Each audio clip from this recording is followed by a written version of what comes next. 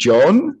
John is the resource manager at Cal Energy, and he's also our president of Geothermal Rising.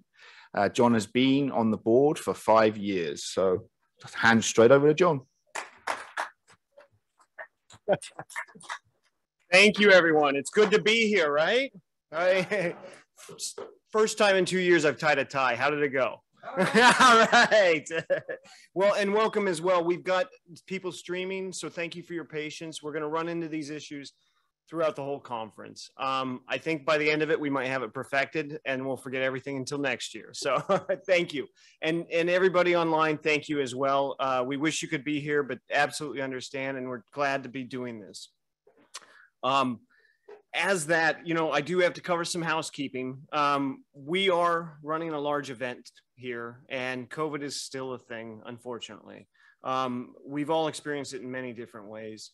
But as part of that, please wear your masks. You know, I'm up here speaking, but as soon as I step down, I'm going to. I'm not a fan of them because I just don't like to breathe my own air all the time. However, it's a respect thing. Even however you sit and feel on masks, someone else may feel uncomfortable if you don't have one on. So please do your part.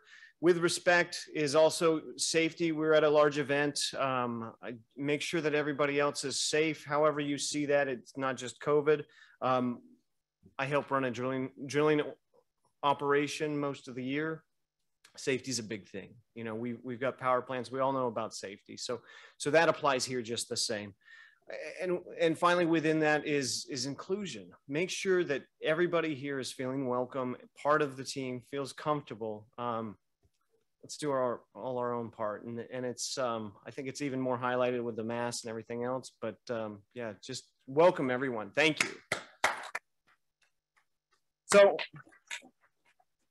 So with that, I guess what other housekeeping items? Yes. Thank you to all of our sponsors that made this possible, as well as yourselves. I especially want to highlight our diamond sponsors. That's Ormat, Ever, and Kenai Drilling. So thank you to them. Another round of applause here. Other reminders, please spend some time and visit the exhibit hall. It is professional, great. We've got some wonderful sponsors, organizations that want to share what they're doing with you. And it's a great chance to learn. The same thing, Monday night, we've got a mixer. Traditionally, the mixer was not included in your registration. It is now, so please make sure to join. It's going to be a really fun event. Looking forward to seeing you there. Also, well, I don't have to cover that one. It says, please be patient. It's a hybrid meeting. I think we've understood that very well. And finally, we are on Zoom. So those of us who couldn't be here in person, we aren't taking questions during this panel session, but please feel free to note them, send us an email, send us a note, and we'll address them informally afterwards. And same goes for the group here. So that's housekeeping out of the way. We've got a bright future, especially here in the Western US. On June 30th, the California Public Utilities Commission initiated a decision of which there were 11.5 gigawatts of renewable energy that were mandated to be procured over different series of time. What I'm most excited about is a subset of that order that requires the investor-owned utilities of California, as well as the community choice aggregators, to procure 1,000 new megawatts of geothermal between now and 2026, with an extension for an extra 2 years if need be. So what that says to me is, in the next 5 to 7 years, all of us in this room, all of us online, and not just in the Western US, but globally as a community, we're going to be building the next generation of geothermal to feed and serve the California grid. And that is tremendous. We haven't seen an opportunity like this in over 30 years. You know, the power plants I work at Cal Energy, not all of them are 30 years old, but they're in that range. And it came from the standard offer 4 contracts is what really built a lot of California's geothermal, and the Western US is geothermal. We've got that opportunity again to create the next generation's geothermal, and it's monumentous. I can't be more excited. I'm up to my neck or ears or something else with with work trying to pursue that for our own for my own company, but within the organization, everyone I've talked to here is busy. We're excited, and this is just the beginning. So looking forward to a very bright future with it. And the amazing thing is that's where it starts. That geothermal, it's not defined as geothermal. I will clarify that biomass can participate in that same order. We're not expecting as much biomass. However, the order does not include the municipalities nor the state of California, who've traditionally been more aggressive with their renewable energy goals. So what we're looking here is a floor to an amazing new market and a lot of new geothermal coming online that's going to support California. And that's just California. That's where I reside. This is where the conference is. But I do recognize we have global opportunities out there that are going to be just as amazing. So it's a great time. Really excited, and I'm excited that we're all here back again, and we've adapted. And we're going to continue to adapt and make this happen. So thank you. It's going to be wonderful. Yeah, I think it's worth it. So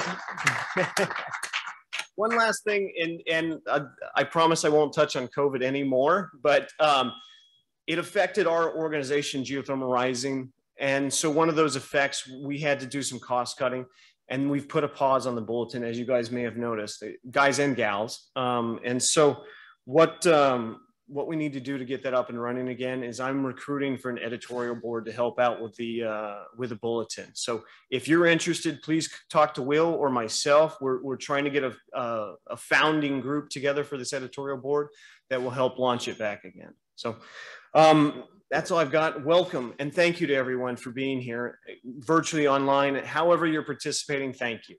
And now I'm going to turn it over for a brief video on U.S. geothermal in 2021. So welcome. Thanks again.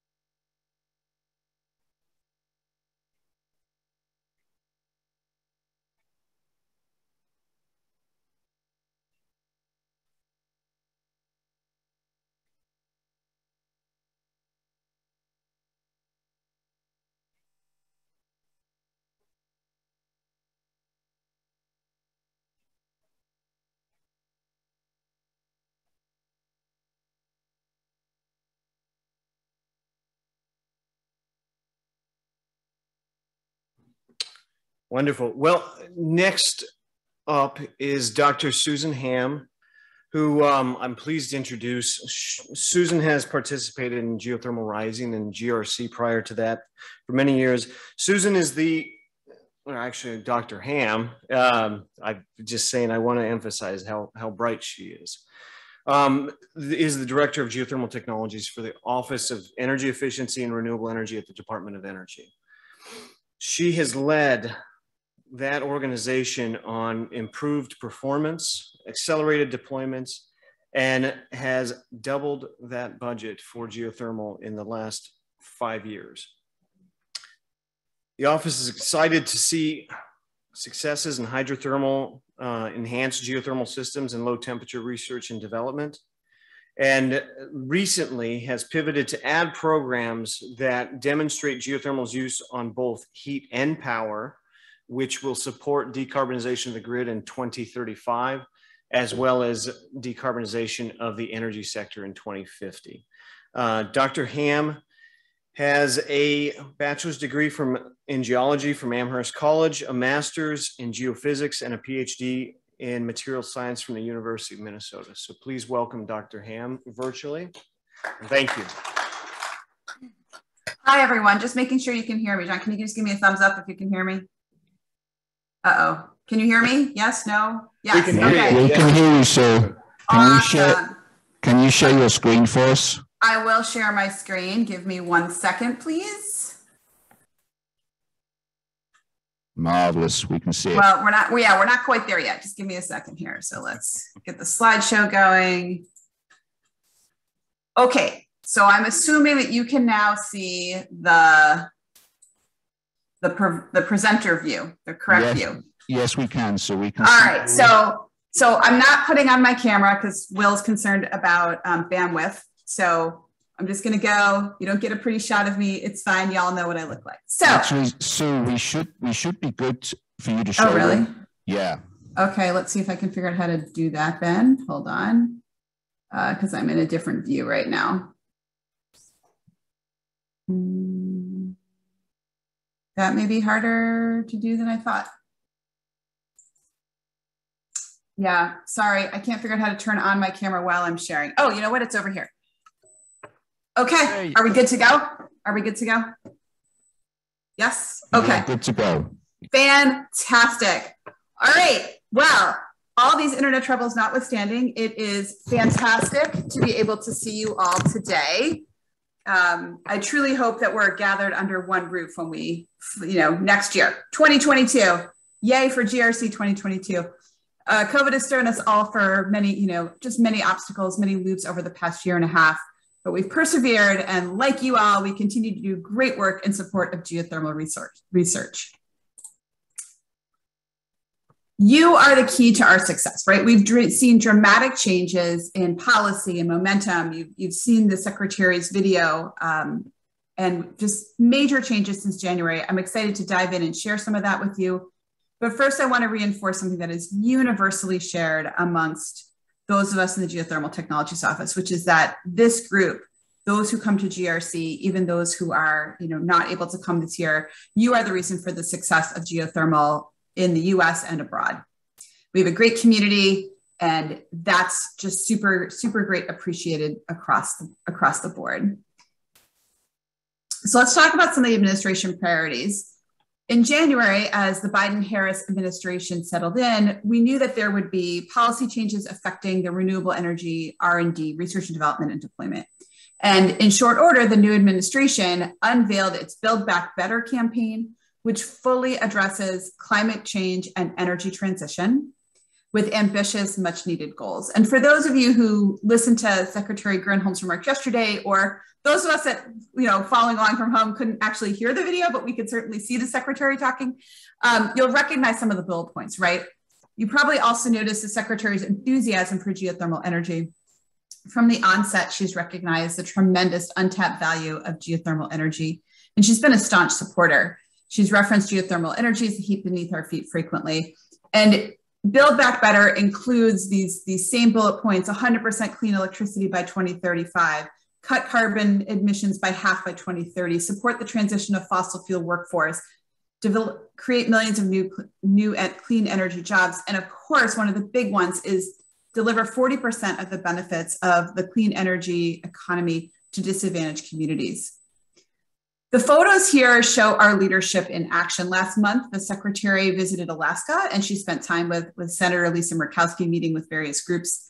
Some of those discussions focus directly on geothermal opportunities and ways that it can be used to support renewable energy needs for tribal and rural communities. And then here on the bottom left, you see a great picture of our Assistant Secretary, Kelly Speaks-Bachman, hosting President Biden at NREL's Flatirons campus in Colorado, where the president spoke on the vital role of renewable energy in building a robust, clean energy future and a stronger economy. So let's talk about the budget status, something that everyone's always really interested in. So where are we in the FY22 budget cycle? Well, October 1 was last Friday, and just in time, the House and Senate passed a continuing resolution to keep the government open until December 3rd. The president signed that. So what that means is that we are in a continuing resolution. We are able to continue to work. We are able to continue to fund. However, we cannot start any new programs until there is a full appropriation. So we're going to keep on keeping on. And some of the exciting programs I'm going to talk about a little bit later are going to have to wait till later in the year. The current infrastructure bill, we don't know where that's going. Many of you may know that the infrastructure bill included $84 million for EGS demonstrations. We may or may not see that additional funding. We also may or may not see additional staffing based on the infrastructure bill. And of course, there's also the reconciliation, and all of that is just up in the air, and we'll just have to see where that lands. We just don't know at this point. With these new policy changes from the administration, also comes for a new mission. It's a mission driven by urgency. We're all aware of the evolving impacts of climate change. The Western United States has been hit particularly hard. This is an opportunity space for renewable energy. In July, California, faced with an onslaught of environmental challenges related to climate disruption, issued that emergency proclamation calling for acceleration of renewable energy deployment, including 1,000 megawatts of new renewable power at 80% or greater capacity. And geothermal is first in line to meet that need. The new mission laid out by EERE mirrors the Biden-Harris administration's goals, and it addresses like two overarching key targets. So first, to equitably transition the US to net zero emissions by 2050, and to ensure that the new clean energy economy benefits all Americans and creates good paying jobs. To that end, GTO will support R&D for technologies to help the US achieve a carbon pollution-free energy sector no later than 2035 through investments in Frontier Observatory for Research in Geothermal Energy, Forge, a drilling technology demonstration campaign, EGS near-field demonstrations, a new initiative aimed at transitioning oil and gas technologies and talent to geothermal energy, and grid policy and regulatory support, just to name a few of the programs coming up. We will also emphasize the administration's goals to reduce the carbon footprint of the US building stock by 50% by 2035 through programs designed to deploy geothermal heating and cooling at federal installations. That'll be in partnership with the Federal Energy Management Program, which is within EERE like us, sister office. Provide technical assistance for communities installing geothermal heating and cooling, and collaborate with the Buildings Technologies Office to demonstrate the market viability of geothermal in highly efficient, demand-flexible, low-carbon buildings. GTO's programs focus on accruing benefits to disadvantaged communities. Geothermal's high capacity factor, small physical footprint, and wide-ranging applications ensure that it can be utilized in urban centers, rural areas, and remote communities where geothermal has high technical and economic potential. This slide here, what you're looking at over on the right, is EERE program priorities. You've heard about them: decarbonizing the grid, decarbonizing transportation, reducing carbon footprint, enabling a net zero agriculture sector, and decarbonizing energy intensive industries. Over here on the right, on the left, is sort of how we do it, right? We're gonna do it with our mind towards environmental justice and equity, towards diversity and STEM. You've heard talks about jobs, and then we really wanna focus on state and local partnerships. So DOE and EERE has responded to these to this focus, right, by coming up with DOE EERE budgets that are increased and reflect the urgency of climate change. I talked about those 4 areas, the workforce, et cetera. We're really focused on cross-office collaboration in those areas. One of the big pushes for GTO, as always, is critical materials, focusing on securing the supply of critical materials that build clean energy technologies. And then we're also working with the Secretary on deployment metrics. So we have come up with several ways that we really want to focus on getting geothermal deployment out there and what we can do to support that. And we are working with the Secretary on a bi-weekly basis to make sure that we're hitting those milestones. We also have Exclusive Innovation Prize. This is a prize that identifies and incentivizes activities that will help traditionally underrepresented groups apply for and receive DOE funding. That's always been a problem, and especially now as we're looking to accrue benefits to underserved populations, we need to make sure those populations are able to actually apply for and receive DOE funding. There's the Local Energy Action Program, which you can take a look at. That's provided to low-income energy burdened communities for community-driven clean energy transitions. We have a lot going on with energy and environmental justice and analytical roadmap, metrics, and stakeholder engagement guidance, which should come out in December. So as always, right, we're talking about how does GTO actually engage with all of this? Where are we going? So here is the budget that you guys have seen this audience has seen over and over through the years. You can see we've gone from 55 to 110, and our request for 22 was 164. The average of the House and Senate marks is here at 135. The House has a mark of 137, the Senate 131. That's a pretty big increase, and we are super excited about what that means. We're going to be focused on driving down the cost of geothermal and ensuring that's integrated into a resilient power system. So what are we doing in FY22? We're going to be renewing the focus on demonstration and deployment. That's one of the big changes from previous years. Under the last administration, we were really focused on R&D, basic and applied R&D. Now we're really moving into a lot more demonstration deployment. You're going to see that in our proposed programs. We want to tackle the climate crisis head on. And again, talking about incorporating those tenets of DEI, EJ, workforce development, and so on. So what did we actually request in FY22? This is just a couple of highlights. I have 6 highlights here that I just wanted to go over real quickly. So obviously we're continuing our work in Forge, the Frontier Observatory Research in Geothermal Energy. We requested $20 million to move forward with the next R&D solicitation. And that will obviously contribute to meeting administration goals for a carbon-free electric grid. We have a big funding opportunity coming up in drilling technology demonstration campaign. This campaign is enabling field demonstrations of drilling technologies to prove the utility and the efficacy to attract future private investment. And we're really aiming to get to that 100% clean energy economy. We know we need to drive down the cost of geothermal, and drilling is one of those ways to do that. So look for that in FY22. We have a $10 million geothermal. This is intended to be a multi-year consortium. This is just the first piece of that. So this is a new consortium designed to leverage oil and gas subsurface industry, people, technologies, talent, all that kind of thing to help solve geothermal energy's toughest challenges. That's called Geothermal Energy from Oil and Gas Demonstrated Engineering. GEOD, that's both the Drilling Technology Demonstration Campaign and GEOD are things that we will not see until after we have a full appropriation. They will not come out under a continuing resolution. We have some exciting programs in the low temperature space. The first is Community Geothermal Heating and Cooling Technical Assistance and Deployment. The idea here is to fund technical assistance to demonstrate, deploy, and implement community scale direct use geothermal district energy systems. That's going to be a combination of geothermal heat pumps and or direct use of geothermal fluids. This again is something you won't see until after the continuing resolution is done, but we're going to be moving towards getting this ready to go. We have federal partnerships for geothermal installations, also known as FedGeo partnerships. This is where Geothermal Technologies Office and FEMP are making it possible for federal agencies, DOD, GSA, state, et cetera, to consider geothermal energy to heat and cool and possibly potentially power their installations. This last one on the slide is Next Generation Connected Communities. This is a partnership with BTO that I mentioned earlier. And this is looking at using geothermal in net zero buildings, basically. So status of ongoing initiatives.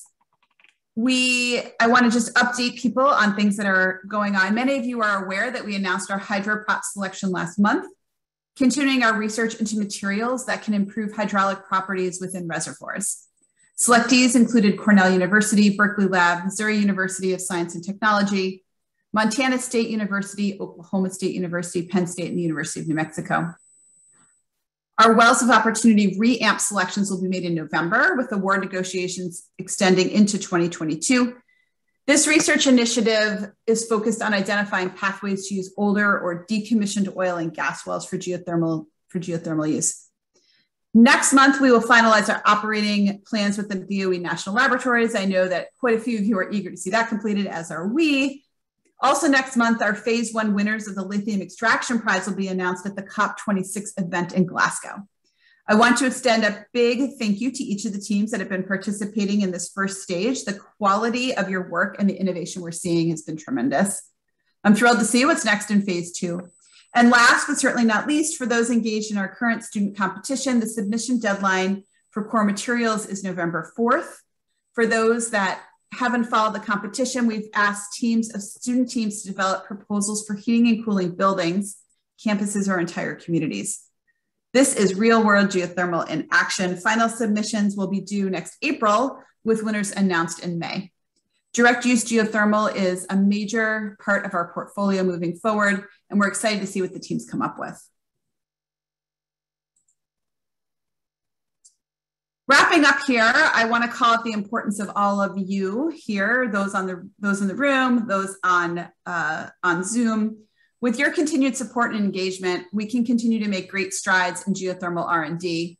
The key is to stay active, working not only on your own projects, but supporting those of fellow researchers and operators. Great work comes not only from the field, but from the laboratories, the classrooms, gatherings like this. I only wish we could be there. And on that note, we are always looking for new merit reviewers. You hear me say this all the time. This is a great way to get more involved in geothermal R&D and learning the ins and outs of how R&D operates and moves forward within DOE.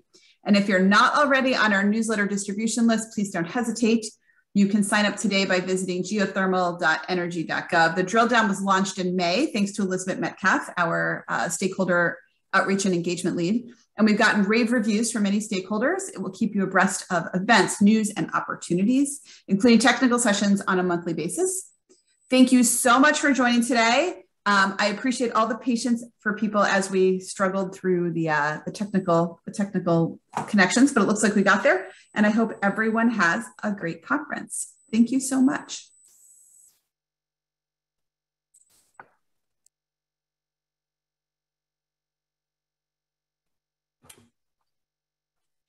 Susan, thank you very much. That was really enlightening and looking forward to it all. So next up, we have Janaea Scott. Ms. Scott is the senior, getting a little bit of feedback here. I don't know if anybody else is. A senior counselor for the Assistant Secretary of Land, Minerals Management at the Department of Interior. Prior to this role, Ms. Scott was Vice Chair of the California Energy Commission, the state's energy and policy planning agency. While at the commission, Ms. Scott worked on the Electric Charge Program, a Disadvantaged Communities Advisory Group, Western Interconnection, and hydrogen fuel cells. Good grief, there's a ton here. I keep on going through this and just being amazed with how much she has accomplished. Additional plug-in electric vehicle collaboration, and also even partnering with veterans to work on moving the electric vehicle movement forward. Prior to the commission, Ms. Scott worked with the Department of Energy and Office of the Secretary as the Department Counselor for Renewable Energy and Environmental Defense Fund as the Senior Attorney in the Climate and Air program. Ms. Scott has a law degree from the University of Colorado Boulder Law School, as well as master's and bachelor's degrees in energy systems from Stanford University. So please welcome Ms. Scott via video. Thank you very much.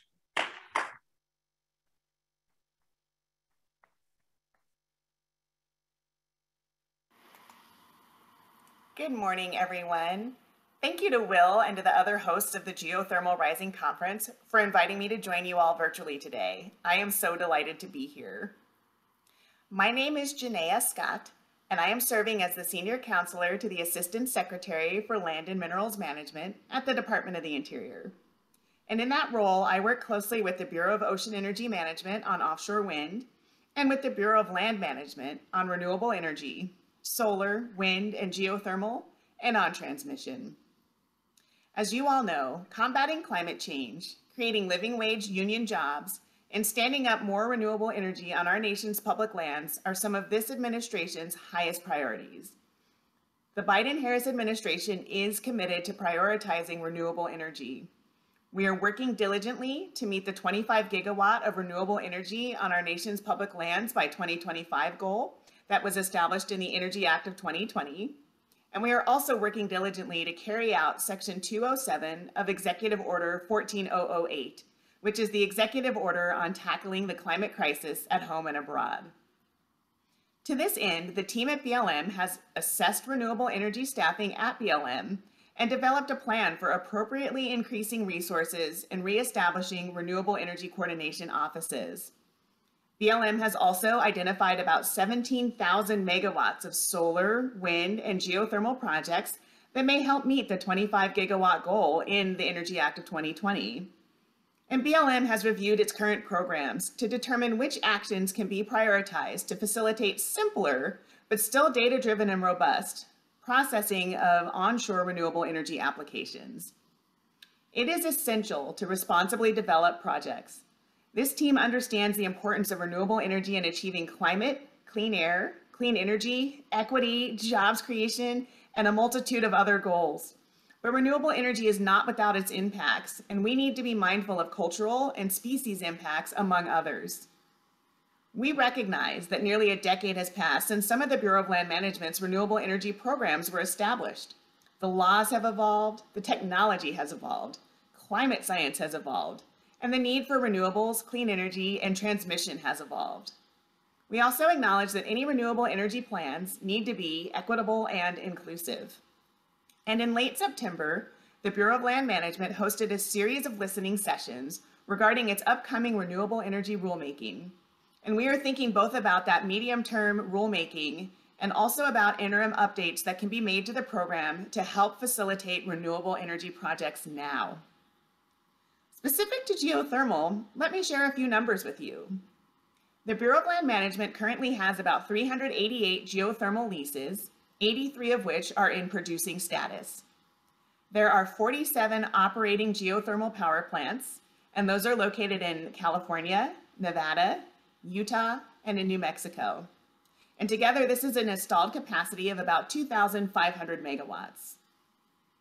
According to the Department of Interior's Economic Contributions Report for the fiscal year 2019, this geothermal is responsible for about $2.05 billion in total economic contributions and about 6,900 jobs.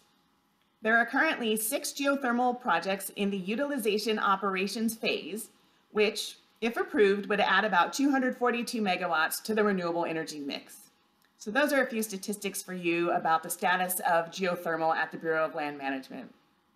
We have some geothermal lease sales coming up, and geothermal lease sales are anticipated in Nevada in October, in New Mexico in November, and in Utah in January.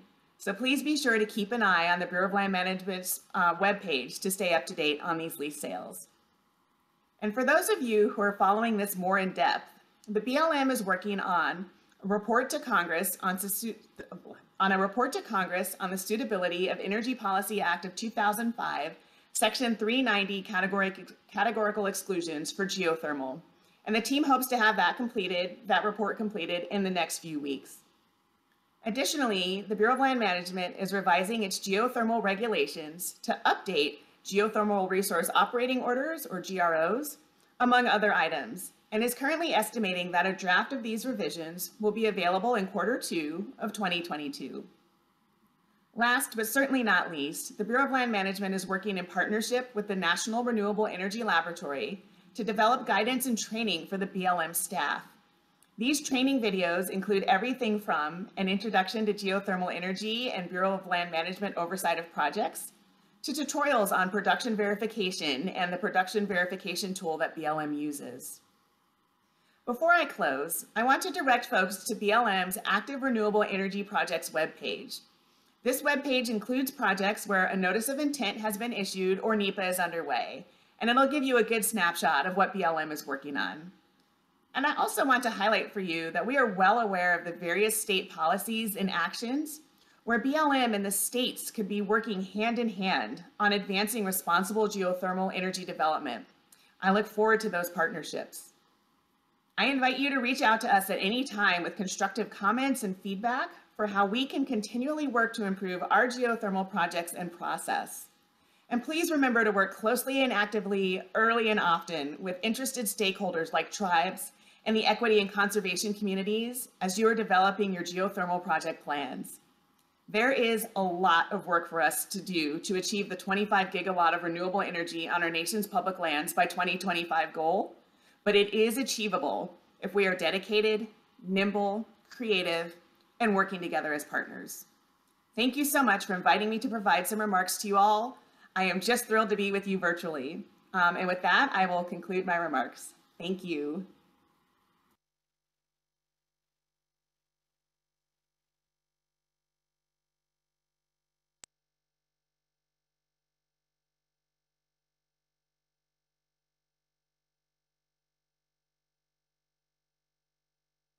All right, I'll say that again. Well, thank you, Ms. Scott, for that very informative talk. Unfortunately, she wasn't here in person today, but tremendous. We're seeing this on all fronts, a lot of optimism, and I honestly consider myself more of a realist, but everything I hear is looking in the right direction for this community. So as we progress forward, let's keep that up. And this is a wonderful venue for collaboration, discussion, impromptu. You know, we've got a lot of technical sessions, so looking forward to it all. Now I've got to chew gum and walk at the same time and upload the next presentation. So with that, give me just a second here if I can. I may need, there we are. I may need a moment of assistance to project that over. And what I'm going to step over and let Kelly take on. Yeah, I'll Kelly. keep on introducing while we do this. So again, it's all about patience. So I do want to welcome John Redfern, the president and CEO of Ever Technologies. John Redfern is an expert investor, advisor, and serial entrepreneur. He's a global executive. You know, looking through his bio here, he has traveled and worked in probably most of the world. The only exception I don't see here, John, is Antarctica. So with that, he's got a tremendous experience in data analytics, oil services, oil companies, energy tech verticals as well.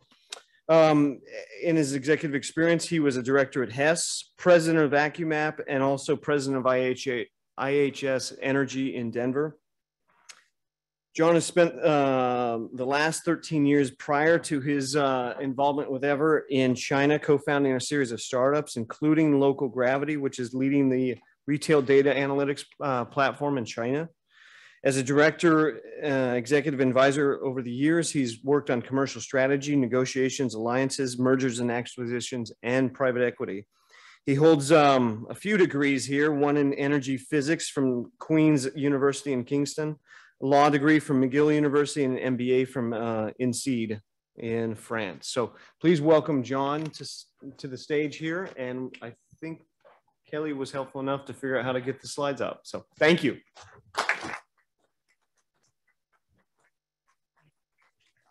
Thank you for that introduction. And thank you for that extra clap in the front row. Did you mention Antarctica? Yeah, we actually are working with some people on a project in Antarctica, but that's the great thing about geothermal. It just goes just about anywhere. We're even talking to the Sovereign Wealth Fund of Bhutan, of all places. So it's truly a universal industry, and one of the things that attracts me to it. But I'd like to do something a little just slightly different right now, not talk about regulations, not talk about incremental growth, because I think to make this thing really work, we've got to have outside the box thinking. We've got to be talking about orders of magnitude increase in investment and just, you know, a go-to attitude. So the question is, we've got 3 or 4 different panel sessions where we're going to go into the thermodynamics, the engineering, the physics of our solution later. So I don't want to get bogged down in that. I want to go, and I don't want to dwell on the fact that you know, some of the controversy around EGS being less predictable thermodynamically than ourselves, but we'll let that one lie. And instead talk about what we can do as an industry, and to also answer some of your other questions about ever, such as what in the world are we doing? You know, we seem to be doing stuff that's very un-geothermal, and to that I'd say there's a method to that, and that's exactly what we're trying to do. So we could also ask not just what in the world are we doing, but you could also ask us what's with all this steampunk fashion in our videos, like the Harmony video earlier in the spring. Why are these people all have their head in the ground? Again, the same video. Why are we coming out with a time travel movie just in the next few weeks? No, it's not. We're looking for better priority dates for our patents. We already like those, but all will be clear in a minute. The other question is, you know, we brought up the terminology earlier in the year as ZELFR, zero emitting load following resource, which of course a lot of we are here. And you know, stuff like that we popularized through a Rolling Stone article. And it was in fact a terminology that came up from some of the utilities that we had never heard before. But we got a new one we're going to launch in the New York Times next week. And I never know how to pronounce this. IR Legun de Vomitsau. This is going to be another analogy we're using. So hopefully everyone will know what that is, that strange looking beast on the right, in a couple of weeks. You could also ask, what the hell was all the obelisks? What are these guys doing? Is this a strange homage to Stanley Kubrick and my favorite childhood film, 2001?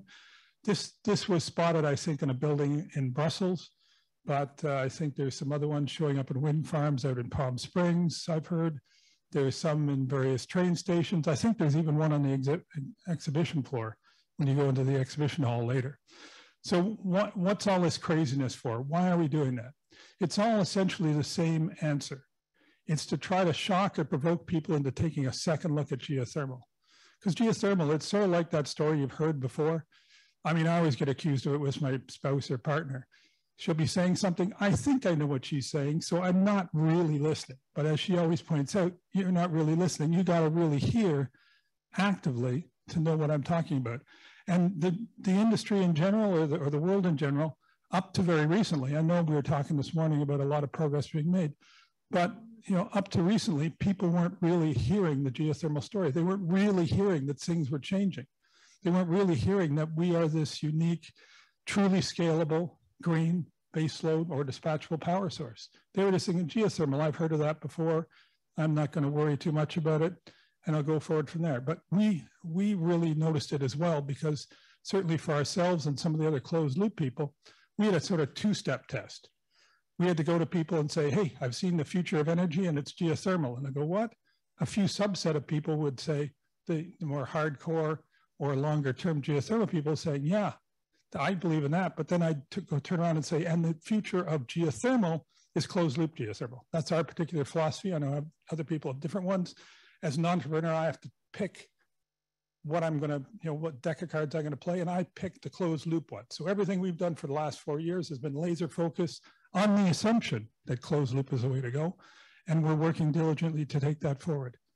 But so that's why we're doing it. That was the craziness.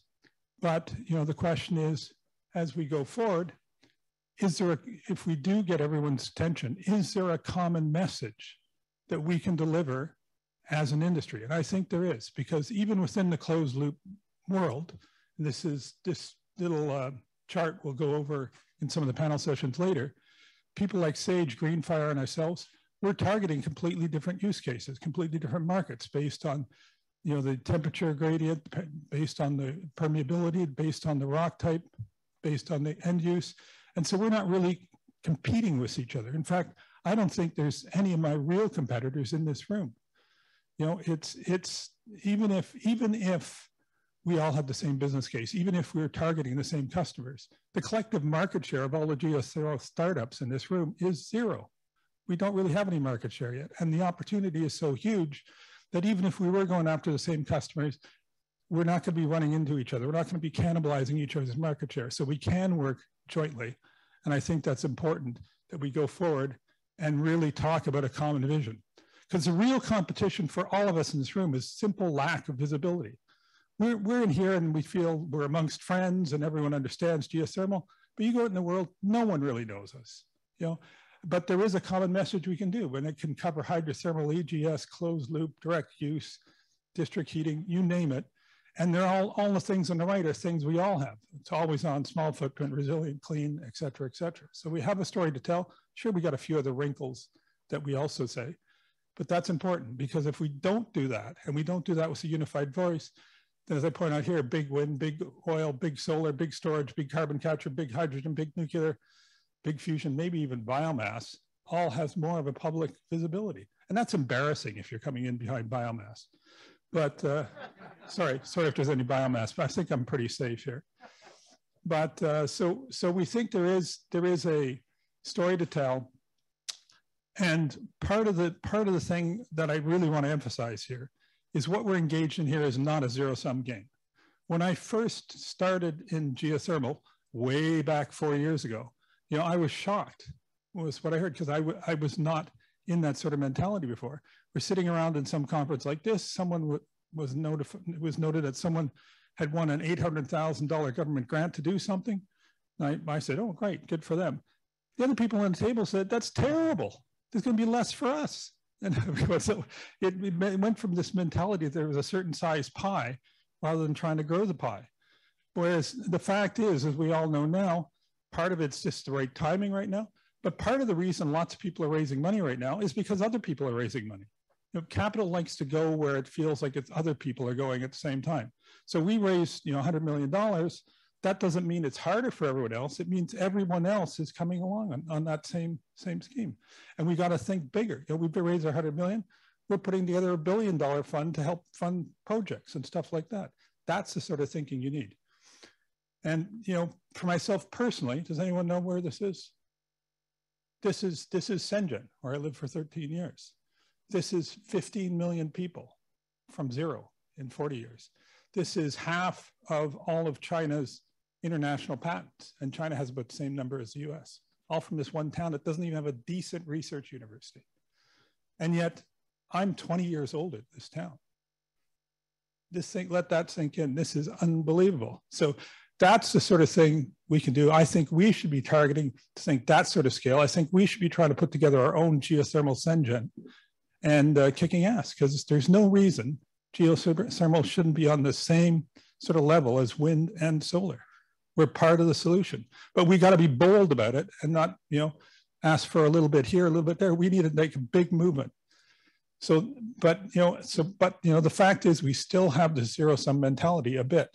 I know there's still people who are sitting there arguing against other people's funding. There's still people who are thinking if someone else gets funded, they don't. We got to get rid of that thinking. We're in a situation now where the future is boundless. We got this limitless opportunity. Like I said before, you know, our market shares are so small. We really should be collaborating. Along those lines, what I'd like to finish off with is to help the collaboration. We'll be buying drinks tonight at 7 o'clock, so everyone go there. Yeah, always popular. And then tomorrow at 1 o'clock, we're going to have, we like to grandly call it a forge for closed loop, but it's not really that. It's this bunch of friends getting together, talking about how we can collaborate on the closed loop side, on the drilling side. You know, we all do better if you can get hotter, faster, deeper, cheaper drilling. And we're working with a number of people on that, but we're also working with a number of people on different projects and different research projects in academia, other consortiums, other people you would think are our competitors. So whether you're one of our collaborators right now, come on down and help share what we're doing together. And if you're not up to now one of our collaborators, pop in at 1 o'clock and join the debate. It'd be great. That's it. Thanks.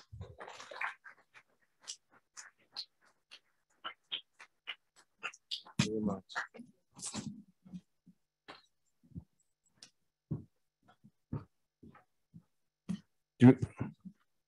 Probably need to turn this off. There we go. Thank you very much, John. So Kelly, I'm going to need you to stop sharing that screen, please. As we work through that, I appreciate that, John. And I think growing the pie is the direction we all need to go, and collaborating and making sure that everybody's got the same message, whether we're working on closed loop, traditional, or anything else under the sun, heat pumps. It's really, once we get that message across to the public simply and it's grasped, because the challenge that we have is what we do, a lot of it's subsurface. So when you're driving by the highway, you might see some steam coming out of a cooling tower or something like that, but you don't understand it. Windmills, solar panels, and all these other things, they're easy to grasp. So that messaging is important, and it's going to allow us to share that, grow that pie. So thank you, John. Along with that, I'd like to welcome Commissioner Douglas via video. Commissioner Douglas is a commissioner on the California Energy Commission. Ms. Karen Douglas was originally appointed in 2008 by Arnold Schwarzenegger when he was governor, and has continued to stay on the California Energy Commission since that time. She holds the attorney position. One of the unique things about the California Energy Commission are there assigned requirements to have professional training in certain sects. Those include physical science, environmental protection, economics, and law. So as a lead commissioner, Commissioner Douglas is leading in power plant siting, environmental protection, tribal affairs, compliance and enforcement, desert renewable conservation plan, and the Bureau of Ocean Energy Management in an intergovernmental agency for California. Prior to that, Commissioner Douglas helped oversee the timely allocation of $314 million of federal stimulus funds allocated into energy efficiency, renewable energy, and energy programs, which benefited the California homeowners, businesses, and government entities. She's also focused on building efficiency standards and television and battery charging standards for the state. And then prior to her experience on the California Energy Commission, Ms. Douglas, or Commissioner Douglas, was the director for the California Climate Initiative at the Environmental Defense Fund. And through that, she's even worked on the Imperial Irrigation District and San Diego Water Transfer. Commissioner Douglas holds a Stanford Law degree as well as a master's degree in public policy from the University of Colorado Boulder. So please welcome Commissioner Douglas via video, and thank you very much.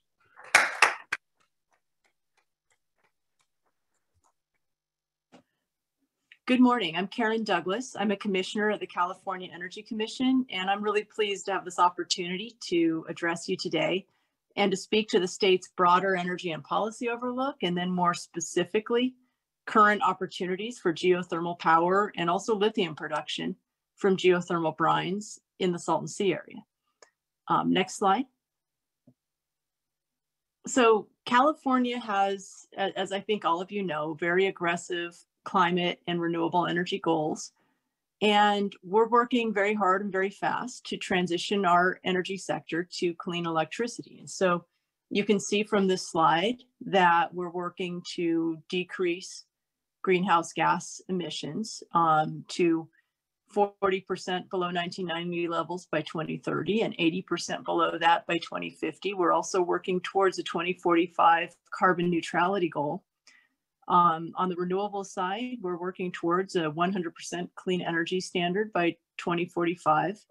And we're also working towards very aggressive zero emissions transportation goals. 100% passenger and light duty zero emission vehicles by 2035. And for medium and heavy duty, that target is 2045. So at the same time that we're implementing this transition, we're also dealing with the impacts of climate change on the natural environment and on the energy system. And so we have been experiencing significant west-wide heat waves, a significant drought that has impacted hydroelectric production, and the increased wildfires with impacts on transmission and wildfire smoke, sometimes reducing output of photovoltaic panels. So we're working within a context of real challenges on the electricity side. These challenges, because many times they're west-wide, have also resulted in constraints on imports. And just by way of example, in a normal year, we have averaged 2 flex alerts per summer. This summer, we've already had 8.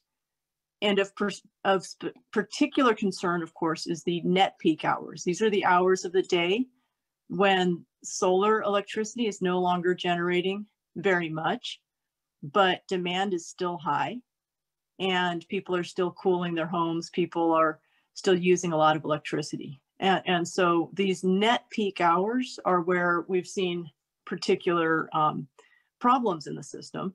And on July 30th, Governor Newsom issued a proclamation of a state of emergency to address these projected potential energy shortfalls during net peak hours in extreme weather conditions. The Energy Commission and our partner agencies have been working very closely together to implement the proclamation and achieve energy stability this summer and beyond. And we're working very closely together to accelerate deployment of clean energy solutions in the coming years. The Public Utilities Commission recently ordered procurement of 11,500 megawatts of new net qualifying capacity, at least 1,000 megawatts of which is to come from clean, firm resources such as geothermal power. So if we could go to the next slide.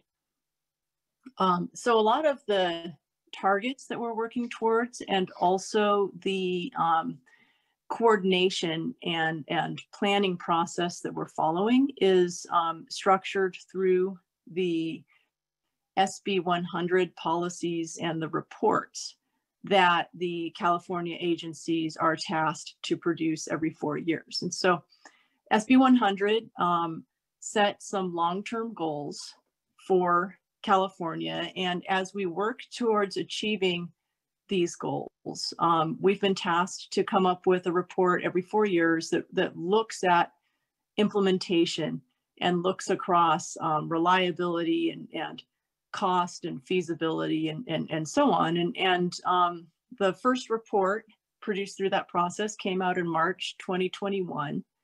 The report makes it clear that achieving the SB 100 goals is technically feasible, and also that it will require a very substantially increased and sustained build out of clean energy projects. As a result of those findings, the Energy Commission, the Public Utilities Commission, and the California Independent System Operator initiated a collaborative process to look more closely at what that means and what needs to be done to achieve that level of build out in the state. And so we've had a couple of workshops on this. We're looking forward to an active stakeholder dialogue. And I just wanted to say a few things about the next step in that, which is the ISO 20-year transmission outlook. So if we could go to the next slide. So one of the steps that we're taking in this is to have the independent system operator do a 20-year transmission outlook. And by looking longer term, the hope is that they'll be able to get a more comprehensive perspective on different potential transmission solutions, how they interact, and how they either in isolation or more importantly together might help us achieve our goals. And so the independent system operator, in order to do this outlook, needed to have a land use and resource-based starting point to do that work with. And so the Energy Commission worked with our partner agencies to produce a starting point. And we took the core scenario from the SB 100 report, but we made some changes to that scenario in order to help the independent system operator do what we viewed as a more useful analysis. And you know, I'd encourage all of you to take a look at that starting point. It's in the Energy Commission docket, and the ISO just had a workshop where they discussed how they're planning on using it. For the purposes of geothermal, I just wanted to point out that the resource map on this slide shows geothermal resources around the state in orange, but we asked the ISO to focus primarily on looking at new geothermal in Imperial. And the reason for doing that was to see the potential and understand the transmission implications of a substantial build out of geothermal power in Imperial Valley. We were also, of course, very cognizant of the lithium production opportunities in Imperial Valley. And if we could go to the next slide, I wanted to talk a bit more about the Lithium Valley vision and the opportunities that it presents. So the Lithium Valley vision first contemplates the potential of producing lithium from geothermal brines, and I'll talk a bit more about that in a moment. But beyond that, of course, there's a tremendous opportunity to be able to utilize the lithium and the presence of so much clean energy power from geothermal and from solar and wind and other resources to set in place a broader local supply chain that supports our clean transportation and clean energy goals on the battery side. And so the real potential here is not only to spur lithium production in California, but also to be able to serve as a cornerstone for a lithium ecosystem that could attract manufacturers across the battery supply chain. By conservative estimates, global lithium battery demand will increase tenfold in the next decade, and it could be more than that. And so, and of course, lithium is a critical mineral in that battery supply chain. If we could go to the next slide. So I'll say a few words about the lithium resource under the Salton Sea. The geothermal brines under the Salton Sea are believed to have probably the highest concentration of lithium of any geothermal brines in the world. The geothermal brines are already brought to the surface by existing geothermal power plants, which of course use those brines to generate renewable electricity and then re-inject them into the reservoir. And so the lithium recovery can be done as an add-on to existing geothermal plants, where the lithium is recovered or extracted from the brines before they are re-injected into the reservoir. It's a very environmentally benign way of producing lithium, especially compared to other ways of producing lithium throughout the world. I mean, this is really a wonderful opportunity to both expand the clean energy production in this area and also to be able to recover lithium that exists in high concentration in Salton Sea brines. The process is still relatively new, and it will take time to get to the point of being able to have large-scale production, but there's tremendous progress being made. And we're really excited about the demonstration projects that are already underway in Imperial Valley. And if we could go to the next slide, I won't read this really, but I just wanted to show that just last year, the Energy Commission awarded $10 million in grants from the Electric program, investment charge program, or EPIC program, to help support Lithium Valley and help expand California's emerging lithium recovery industry. In prior years, the Energy Commission has also supported this effort through both EPIC funds and through GERDA, or Geothermal Grant and Loan Program funds. These efforts are also aligned with great support from the federal administration. If we could go to the next slide, please. So one of the really nice opportunities that the Energy Commission has had is to establish a Blue Ribbon Commission on Lithium Extraction. This commission was established through AB 1657, and commission members are appointed by a combination of the governor, the Energy Commission, or other state agencies, the Speaker's office, and the Senate Rules Committee. The commission holds public meetings, and the Energy Commission is working very closely with the Lithium Valley Commission to support their work and to engage the community, nonprofits, and environmental justice advocates to ensure that we're thoroughly assessing the opportunities, challenges, and potential impacts of the Lithium Valley effort, and to make sure that we are effectively communicating and making information available to the public about this tremendous opportunity and what it means and how lithium can be produced from salton sea brines, and just giving people a chance to get their questions answered. The Lithium Valley Commission will produce a report to the legislature on their findings by October 1st of 2022. And in addition to forming the Lithium Valley Commission, the legislature has also convened a select committee on California's lithium economy, which is chaired by Assemblymember Eduardo Garcia. The committee is expected to issue a report next year on economic opportunities in this area.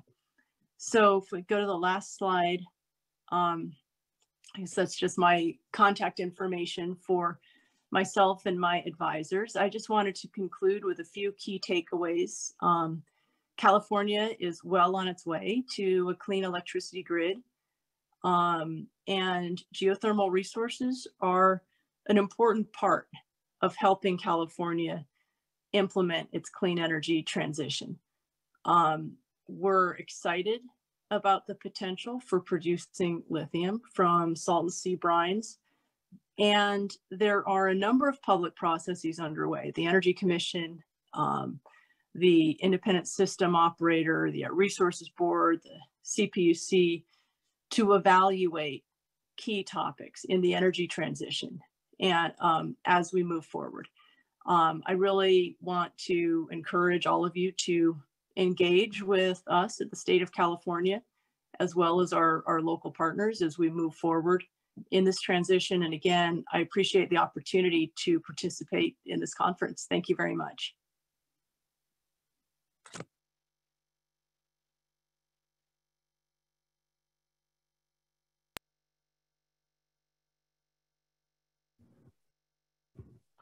Wow. So more optimism. That's going to be our theme this annual meeting. What I really like about Commissioner Douglas's presentation there is highlighting I don't want to diminish it, but the bolt-on effect that lithium provides for this industry, you know, initially here in the Imperial Valley, but as we start to seek out and see if there are other resources out there that may have similar concentrations or ones that we can harness. But also the evaluation is the system as a whole. What we're doing here is not just trying to produce geothermal power, but deliver that energy to the state of California, to this Western US, to the world. And so if we don't have the right transmission in place, it does us no good to drill more wells or produce more power. We need to get it out and serving the customers. And so it's a key piece of the puzzle. And really, if you look at it from a supply chain perspective, so I guess, thank you, Commissioner Douglas, for that. I really appreciate your participation and the California Energy Commission's engagement. So looking at that supply chain piece of the puzzle, we go from drilling wells, harnessing the power, sending it down on the grid, adding lithium out there for electric vehicles and other needs. And so with that, I'd like to introduce the beginning part of that supply chain. David Arias is the Executive Vice President of Kenai Drilling.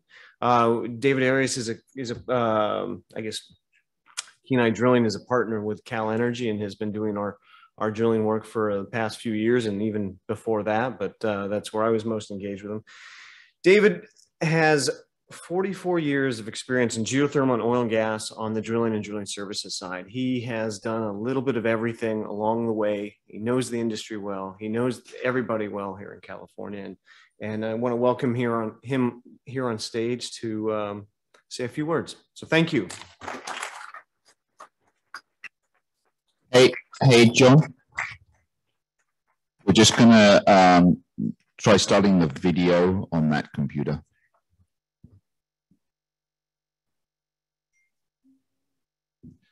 Oh, I see. You're right. You're right.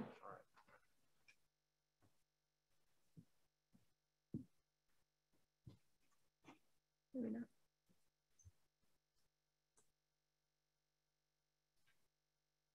Nope. Do you want to run up there?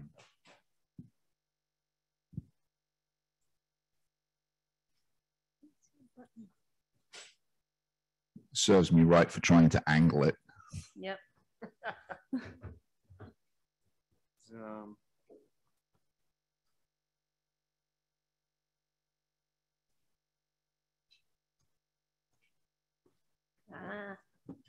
John wins this round. All right, David, you're ready to go. Good morning. My name is David Arias. Like John said, I'm the Chief Executive Officer, General Manager for Kenai Drilling. We have operations in California and in the Mid-Continent. I want to start by apologizing to Kelly. Kelly's been on sending me emails for the last couple of weeks asking for my bio and my title and everything else. But I'm happy to say I've been on vacation for the last couple of weeks, and I've been fishing and golfing and moving into a new home. And so I kind of feel bad about not sending Kelly my resume, but after the previous speakers, I'm glad I didn't. You know, it kind of reminded me of a Christmas letters that my mom would send. You know, she would say, you know, we're proud of our oldest sister, Terry. She's a graduate of Cal State, Santa Barbara. She's got a degree in political science. And after getting her degree, she's decided to be a stay-at-home mom. And her and her husband have adopted 4 children, and they're happily raising 4 children. Our other son, Andy, has graduated from San Jose State with a business degree. He started his own business in rapid transit in the San Jose area and doing very good. And our son, David, he turned another year old today. But I'm happy to be here. And, you know, I know a lot of people, you know, there's a lot of excitement and it's really good for all the industry of what's going on in geothermal. And I'm happy to say that Kenai has been involved in the geothermal all along. We've never left.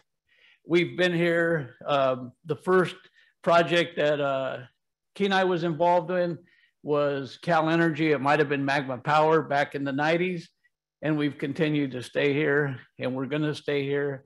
We have worked for the previous presenter had a map up of all the areas in California with geothermal, and we've been involved in every one of those fields. I just took a quick glance at, but I've been involved. And so what I really wanted to do this morning is thank everybody for supporting us, because we've been on the up and downs just like you have. We experienced it on the oil and gas, and we've experienced it in the geothermal. And you've never left us, and we've never left you. So it's a good partnership. And, you know, I want to thank, in no particular order here, just some notes that I took is, you know, we worked we just recently completed a long project for Calpine up in the geysers. We started the project operating one of their rigs, and then we brought in one of our rigs. We were there for over 18 months. Thanks to Brad and Dan Cole and Adam Miller for allowing us to participate in that project. We've done work for Ormat over the years, including Heber, Nevada. We are currently involved in the project in Mammoth, working for Patrick Walsh, Toby Marble, and their team. And I'm sorry if I have forgot anybody. And we were involved in a project at Patua. I see Fred sitting out there, and you know, Gradient Resources decided to make a change in 2011, and they hired Kenai to come operate a couple of their rigs. They had a couple of conventional drilling rigs drilling in Patua, and they were aware of Kenai, so they went to a contract versus employee management. We ran two of their rigs, and we ended up bringing one of our rigs up there and worked for Fred and Mark Steffens and the Gradient people for quite a while. On the Forge project, the initial well, Bill Rickard and the GRG group, Dr. Moore, we provided a rig up there on the initial well prior to being given that grant money. Terragen, Dixie Valley, Joe Greco, Jess McCullough, we were involved in several cleanouts out there. One of the projects we did was a company-owned rig that was owned by Terragen during the oil and gas boom of 2000, early 2000. As a lot of you remember, geothermal operators couldn't get rigs. So a lot of geothermal operators built rigs. Terragen was one of those. We provided the labor on that rig for quite a while, not only at Dixie Valley, but at Kozo. And then at Kozo, we've been involved there for a long time. We do a lot of cleanouts with one of our conventional rigs for Chris Ellis and his team. Hudson Ranch, Energy Power, we just recently completed a workover for Susan Petty and the CERC team and the Energy Source, with working closely with Louis Capiano, and I think that was a very successful project. And also at Cal Energy, John touched on Cal Energy. We're getting ready to go back to work, we hope in November here, and we've been working pretty steady for Cal Energy for the last 5 years, and we worked for them prior to that. It's been a very successful project. It's been a very safe project. And I want to touch on one of those things is that Kenai Rig 16 has been at Cal Energy since the start of 2015, I believe. Maybe, no, 2016, I'm sorry. And about 60 days ago, Rig 16 celebrated 10 years without a recordable safety incident on that rig. 10 years on the drilling rig. We're really proud of that. We're proud of our safety. We're committed to it. We're proud of you as operators and service providers that work with us on our rig to help us keep safe. 5 of those 10 years were with Cal Energy. And I just want to ask you or welcome you to our booth. Kenai's here to stay. We have the experience, whether it be new technology rigs, which, you know, it was brought up about the Lithium Valley. We're getting ready to bring one of our state-of-the-art rigs to the Imperial Valley. We're going to be working closely with the CTR folks on this project. We're working with they have a drilling engineer, drilling manager that has been brought in from the oil and gas side, Mr. Nathan Silva. Mr. Silva and Kenai worked together very closely for the past 15 years. So we have the experience on both sides to make projects successful. We also have worked conventional rigs for other operators. So whether it be technology that's been around for a long time on the rig side or new technology, we're here to serve. And I want to encourage you, Colin Christ. He's one of our corporate development people. He will be speaking midday tomorrow. And Tim Christ, who is the owner of Kenai Drilling, will be speaking on a panel with Bill Rickard tomorrow. We welcome you to come by and say hi. Thank you.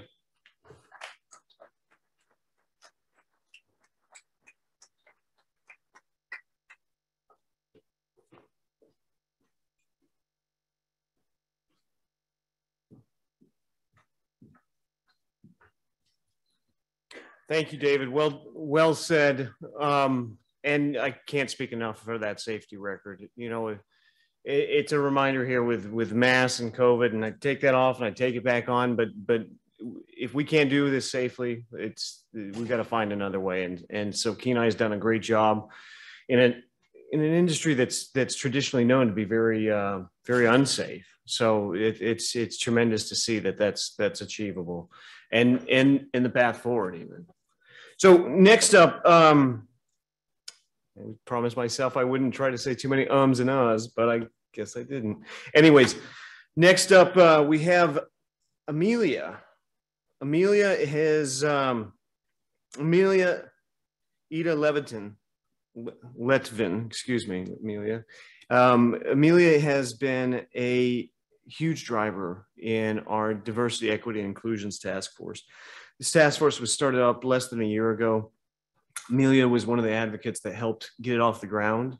And Amelia is from the geothermal industry. She's an independent geothermal geologist who specializes in rig site support as well as conceptual modeling. In addition to her participation in the DEI task force, diversity, equity, and inclusion, Amelia is also an active member within the Women in Geothermal, known as WING. She drives their social media team, newsletters, and the Core Value Awards. And what else am I going to? Okay, so with that, you know, I guess what I have to say about Amelia is she really has driven this forward, and I'm happy to have her here to share some of the results of her first DEI survey and something we want to integrate and make sure that it gets to the point where we aren't even talking about DEI because it's part of our culture, it's part of our core, and it's just part of how we operate and do things in this community. So thank you very much, Amelia, and please welcome her.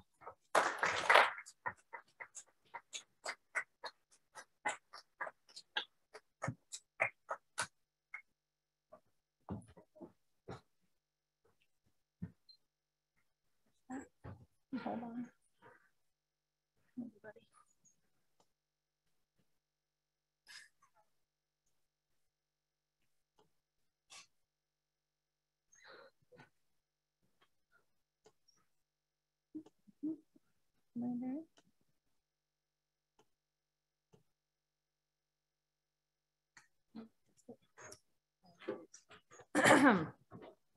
Hello. It's my first plenary presentation. So here we go. I would like to introduce myself, although John just did.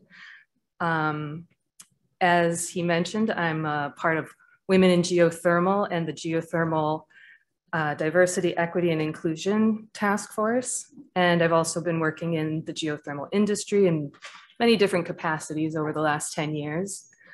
And I would like to include some facts that we learned about from a DEI professional, that when introducing yourself, especially at a conference like this, it's important to include personal pronouns and privilege and a land acknowledgement. So my personal pronouns are she, her, and hers. I was born and raised in the USA, and I come from a position of white middle-class privilege. And it's not a bad thing. It doesn't mean that I'm a hard worker, but it means that there were tailwinds that helped to push my trajectory forward. And I'd also like to do a land acknowledgement, which is a ancient custom of indigenous people. 500 years ago, when Spaniards landed here, they encountered the Kumeyaay nation. And the Kumeyaay lived here from San Diego to the Salton Sea and down into Baja California for 10,000 years before that. And they were pastoralists, they were hunters and gatherers, and they were very friendly people when the Spaniards came, not knowing what was coming next. So I want to define the terms that we will be discussing in this presentation so that we're all on the same path. As Will mentioned yesterday in the presentation, Some people are not familiar with DEI. Some people are very intimately familiar. So a little breakdown, diversity is, it describes a protected class.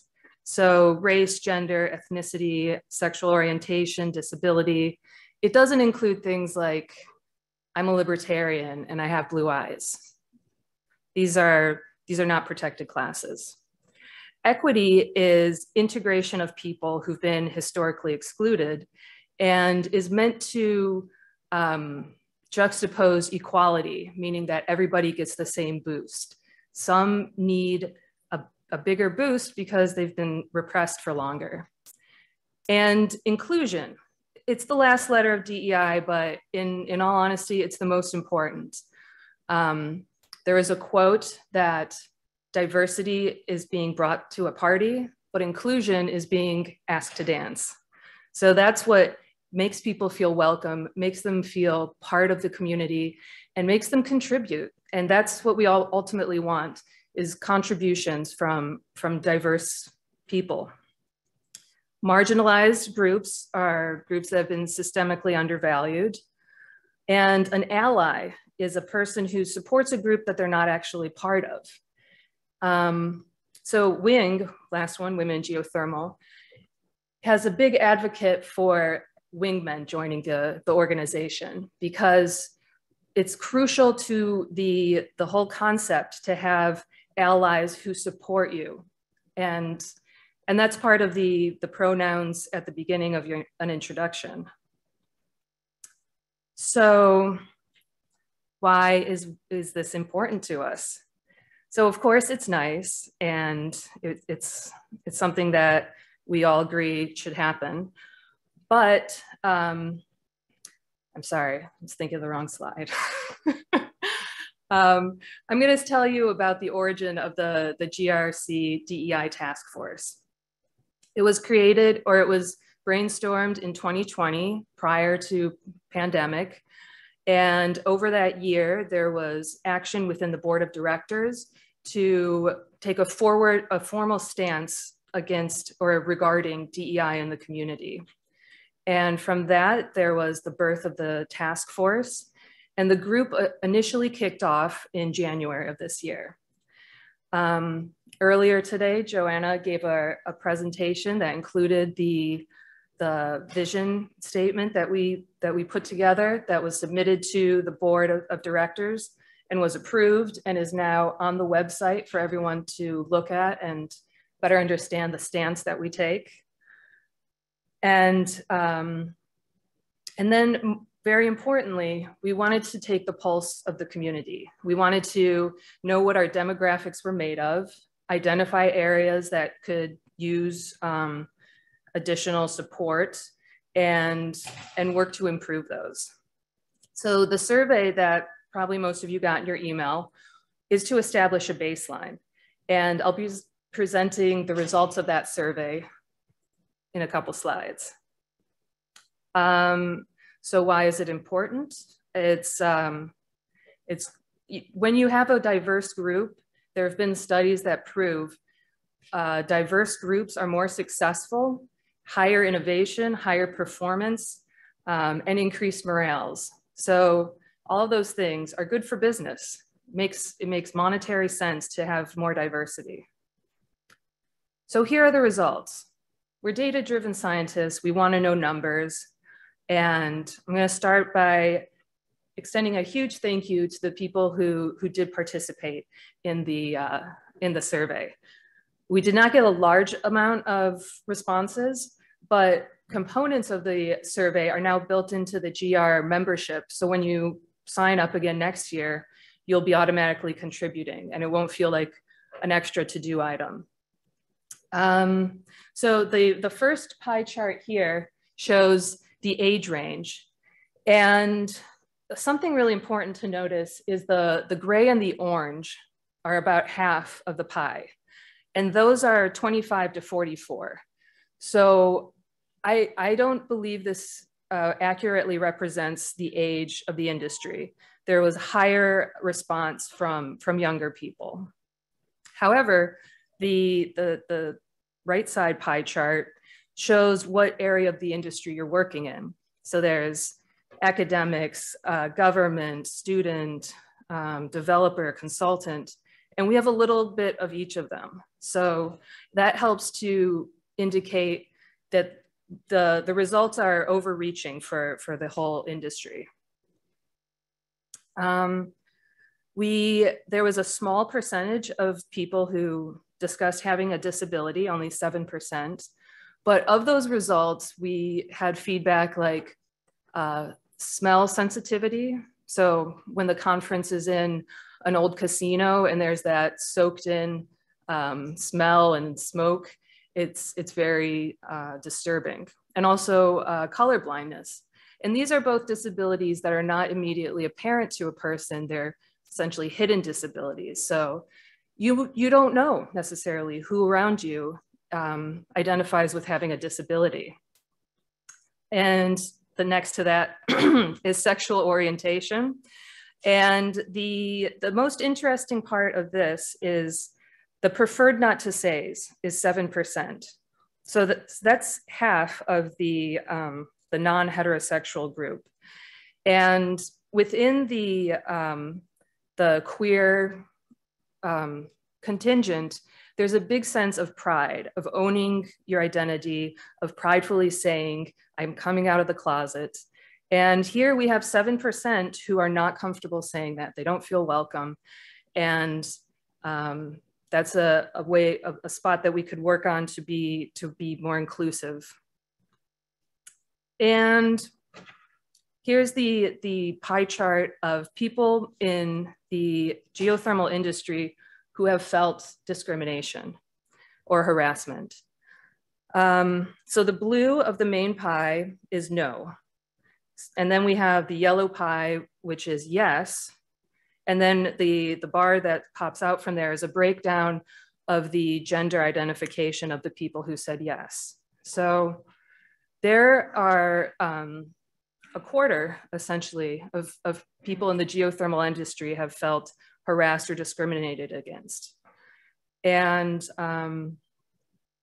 this is a spot that I think we should take a mental note of and reflect that if this is a surprise to you, maybe it's a chance to become more involved and active.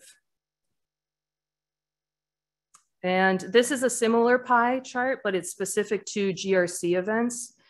A smaller number of people experience discrimination and harassment, but it's still there. The left side is percentage and the right side is the actual number. And I think the actual number was around 25. And I want to relay a story with this. Of working on a rig with a drilling company, and it wasn't Kenai because they had a few deaths, and they were talking about their HSE plan. And they said, last year we had 2 deaths and we aim to drop that percentage by 50%. And everyone's like, whoa, whoa, whoa, we're planning for 1 death. But it's not, it's you plan to decrease. You don't, like, I don't want to say we're going to drop this in half, but I also know realistically it's a progression and there's work along the way that helps get to the end result. So this is to make it personal. This is a breakdown of gender identity within the geothermal community. And it is majority male, but there's still a significant female force. And there are several smaller groups that are gender nonconforming, genderqueer, non-binary, self-described. And using the pronouns is the way to help them feel more welcome and accepted. Also, the breakdown of the number of women who were harassed or felt harassment or discrimination is approximately 1 in 5 of the female respondents. So if you look around this room and identify 5 women, One of them could have, may have, likely has. So it's, you know, it's a high number, and it's something that we are paying close attention to. But I also want to say this isn't a blame game. We're not trying to throw anybody under the bus. It's to gain awareness of where we are and work towards the better future that we choose, which is a quote from Christiana Figueres, personal hero. And the demographics. So this one's interesting because people who are Geothermal Rising members are also automatically IGA members. So if you happen to be a Geothermal Rising member and you didn't know it, you are also part of IGA. And in the demographics in the upper corner, Caucasians are half and non-Caucasians are the other half. And we chose to not put this in a pie chart to represent that because there was the option in the survey to check more than one box. So we have people who fall under several categories. And that's also a characteristic of the next generation. There's more mixed diversity of demographics. There isn't just one box that you check oftentimes. So this is a result from Christofferson et al. From WGC 2021 this year, hot off the press. They did a study of 40 years of geothermal because what I'm showing you is just year one. This is our first data point, and this is going back to 1980. And the left is female board members, and the right are female authored papers. And there is a very distinct trend up and to the right. And you can see the board members in 2021 for both GR and IGA are at or above 50%. So we're working to get gender diversity in positions of leadership, which is great. And then on the right side, it's Geothermal Rising, Stanford, and World Geothermal Conference papers. So they're all in the same trend together. So I've mentioned that we're trying, well, I don't know if I have, but now I'm gonna mention that we're trying to attract millennials and Gen Zers. And the next generation has different values. They value making a difference over making a million. And they also have an understanding that decisions made today have long-term effects. And they also value over-communicating with miscommunicating, which is sometimes seen as an obnoxious obsession with social media. But when it comes down to the workplace, it helps better communicate with your team, your leaders, your supervisor. They see that glaciers don't last forever, lakes can dry up, you know, the environment will change, but at the same time, policy and leadership can change. So where we are now with policy and leadership isn't where we'll be in 4 years. And there you can be a change maker and have an impact in that. And another thing is, there's an expression of being colorblind, but there's a recognized importance of not being totally blind, because some of our differences can be our strengths. Being, what am I trying to say? A quote from Albert Einstein, don't judge a fish by how he rides a bicycle. You know, so everybody's a genius at something. You just have to figure out what it is. And some clip art just to drive it home. What does it mean to be green? Green future, green energy, or greenbacks? So this is a picture of me on a work site where I am the only Caucasian and the only female. And this, being the only one can be, you know, lonely at times, but I was never felt excluded. This was a great story of inclusivity where I was there as the geology, excuse me, well site geologist, and I was included in all the decision-making meetings, and my opinion was valued and listened to, and sometimes I had to fight, but that's just typical on a drill rig. It wasn't female-oriented. And this is a photo. I happened to be there on my birthday, so it's a funny one, like, where's Waldo? Right there in the middle. And another great quote, I may be the first, but I will not be the last. So what is our takeaway? We are all in this together. This is not a minorities or a woman's problem. We are all in this. And we want to find solutions that are inclusive, such as being an ally, showing that you are supportive of people if it's not immediately available, and act with and for the interest of marginalized people. Oh, and John mentioned this during my intro as well, that our hope is to end up where this kind of behavior is just not seen in the geothermal community. Somebody will say, you know, like, oh, I'm so harassed in the oil and gas industry. You say, that's not how it is in geothermal. No shade to the O&Gs. So what can you do? This is a take-home message.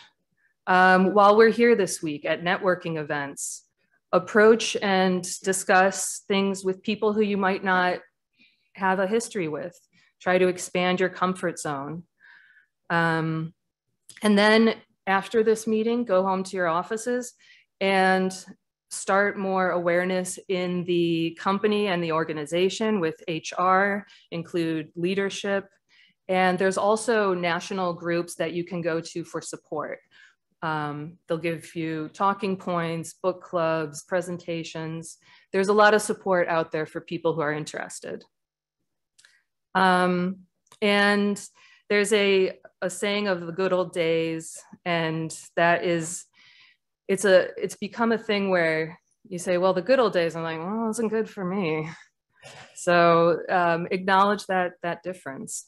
And of course, support Wing.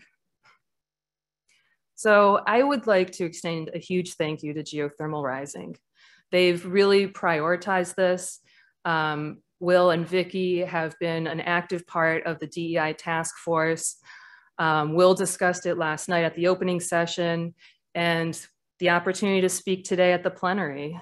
And they recognize their role in the geothermal community to be a leader and to lead us forward. So leading by example is the best way to do that. And tomorrow, Tuesday, there will be a panel discussion from 10:30 to 12:30. That is the DEI panel discussion. And we have a gender balanced team. It'll be moderated by Garen Thomas, and it should be really excellent. So if you're available, tune in. And then after that, from 12:30 to 1:30 is the Wing Awards workshop. So you can come over to Wing. We're going to give out the core value awards, do an update on what we've been doing, what we're up to, and we're going to pick a name and number from a hat for the wine raffle. So if you haven't entered the wine raffle yet, it's you go to our booth in the expo hall and leave your contact info. And that's it. So current status, goals, and ways forward. Thank you for your attention today.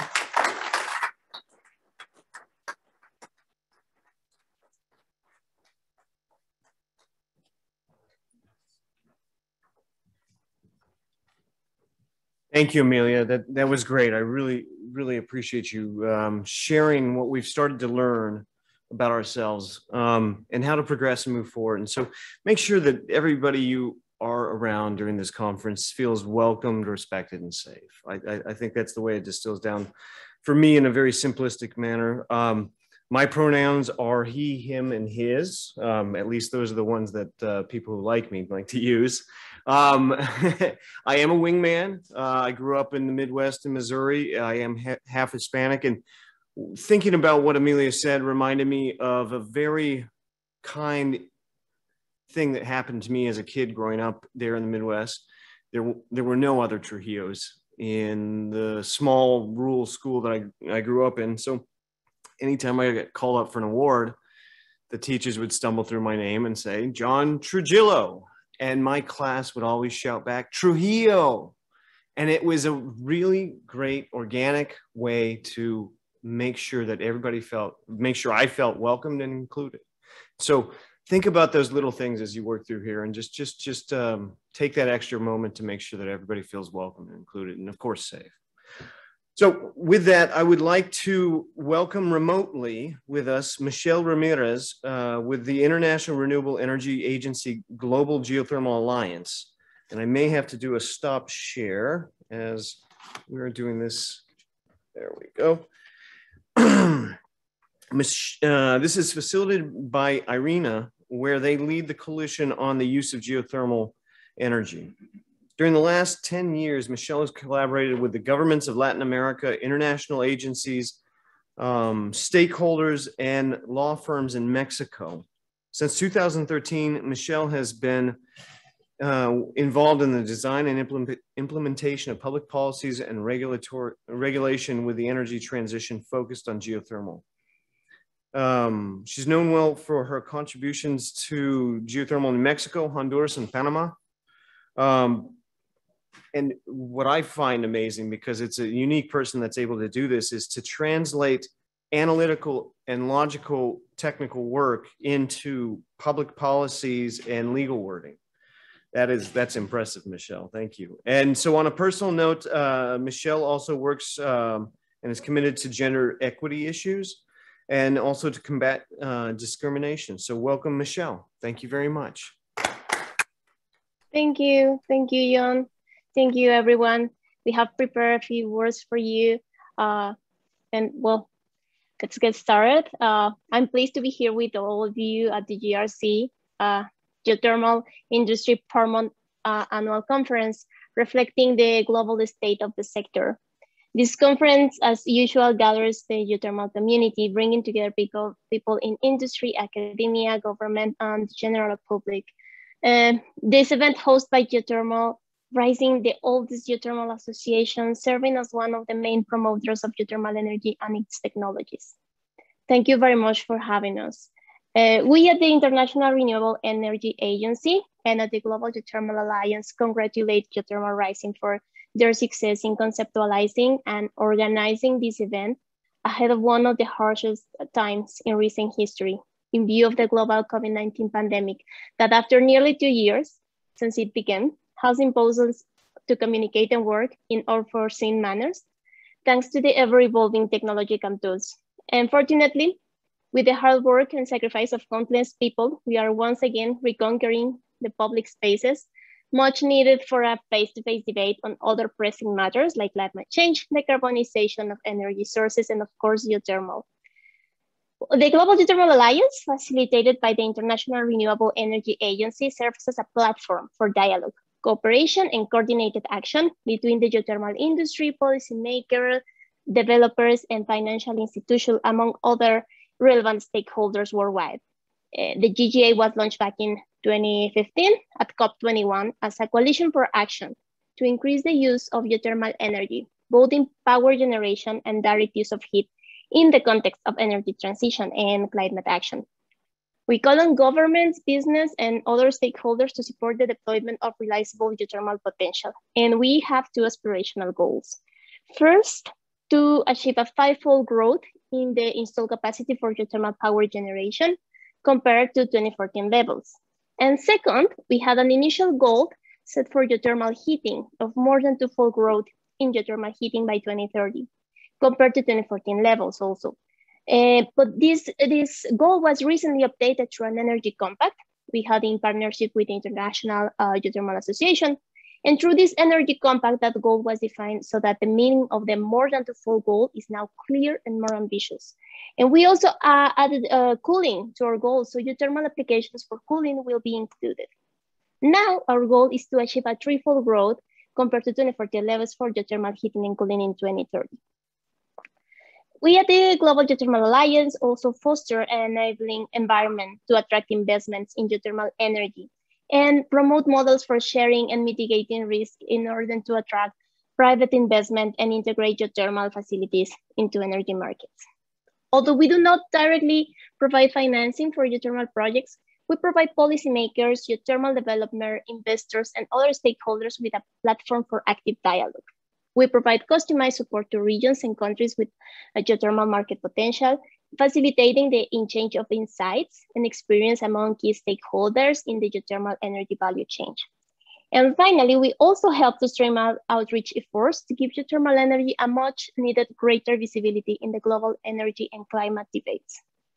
It is clear that geothermal energy should be an essential component of the energy transition towards a sustainable model, not only because it is the only renewable source capable of providing reliable base load and flexible power, but because additionally it has a negligible GHG emissions and it's a resource resilient to the effects of climate change.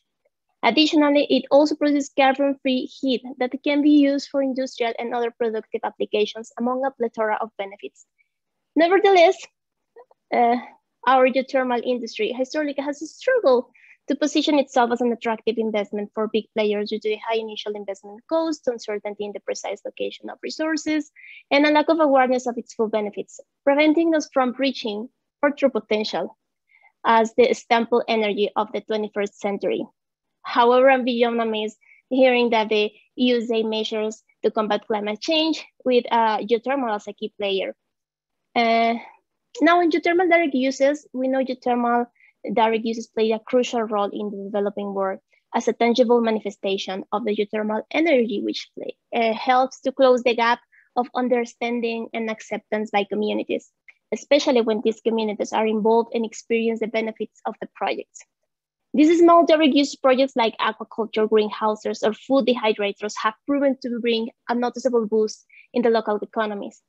These demonstrable benefits also has the potential to pave the road for the acceptance of larger and more ambitious projects like district heating and cooling and power generation.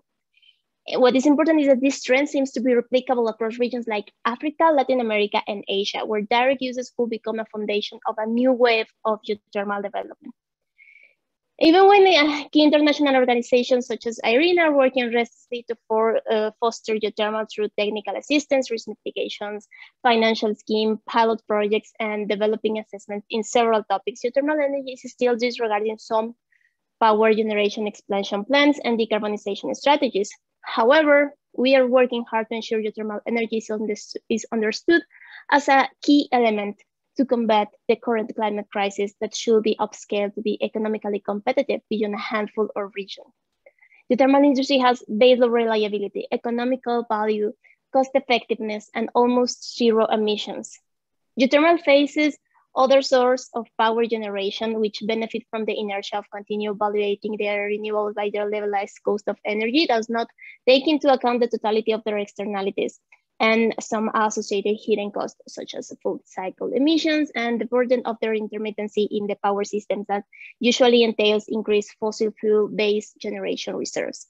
And a large of investments in transmission networks or storage technologies, as well as their vulnerability to weather events associated with climate change.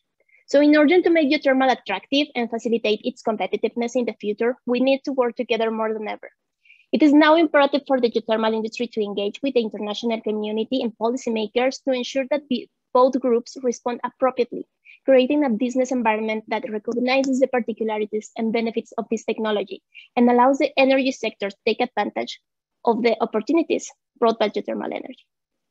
I see this GRC as a crucial space for stakeholders to address the climate crisis on global level and discuss more aggressive measures from the geothermal sector to mitigate it. This is a dire context. Geothermal energy is a unique way to do so in a sustainable manner. And the message should not only reach the representative of countries, but also engage all public and private stakeholders to position this technology in the global spotlight. We know geothermal has the potential to change the way we have generated electricity so far substantially to meet the world needs in the context of the energy transition and climate action. And we have the responsibility to work to position geothermal energy on top of everyone's minds when talking about renewables. Even when the traditional source of renewable energies are responding to meet the world's needs, in the context of climate action, geothermal could improve the context considerably and satisfy the power demand more efficiently. We all know the advantages of geothermal energy represent. Unlocking geothermal potential is not an easy task. Nevertheless, we have no doubt we can do it. We have the most collaborative, talented, open, and diverse community. We always keen to join forces to achieve our goals. Our innovations and teamwork will break down all barriers. We are confident the time for geothermal has come. Geothermal energy is an agent of change. And finally, the energy sector is ready for us. Well, with that, I thank Geothermal Rising once again for letting us be part of these fundamental discussions. And I want to thank you all for your time and consideration. Stay safe and enjoy the GRC.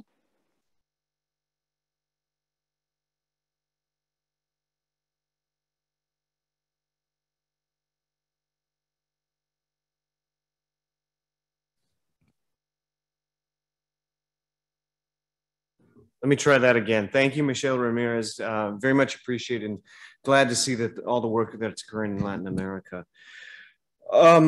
With that, who has also been in Latin America involved with the Platanarius plant in Honduras, as well as many other things. We have with us representing Ormat, Josh Nordquist, who is Ormat's Director of Resources. Josh oversees the performance and sustainability of the company's operating geothermal resources, predominantly in the U.S. At least he oversees the U.S. operations. That's a better way to say that. With his 13-year tenure at Ormat, he's also been involved with global development of geothermal projects. And Josh, as a participant within our community here, also serves beyond a board member of Geothermal Rising. He is involved in the Nevada Commission of Mineral Resources, previously the Geothermal Energy Association, Nevada Geothermal Council, and the Nevada New Energy Industry Task Force. Josh hails from Potter County in Pennsylvania, and he has bachelor's and master's degrees from in mechanical engineering from Rochester Institute of Technology, as well as University of California, Davis. Please welcome Josh Nordquist. Thank you.